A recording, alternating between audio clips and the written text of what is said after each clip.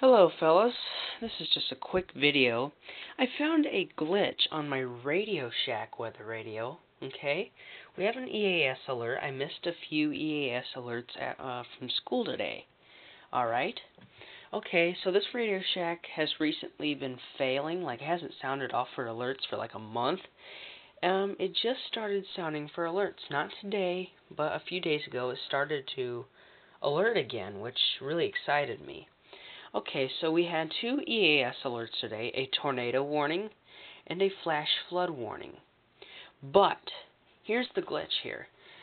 The header on here still says tornado warning, okay? However, the tornado warning expired a very long time ago. In fact, this tornado warning was issued at noon, just after noon today. It is now about 6 o'clock p.m.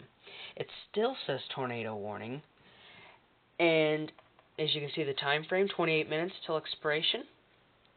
That is when the flash flood warning expires. However, it still says tornado warning.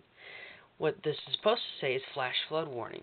So I thought this was really interesting, and if we go over to my Midland weather radio, which is over here, look what the header says. Flash flood warning. No tornado warning headers on here. So I thought that really interesting. I don't know if there's an explanation of this.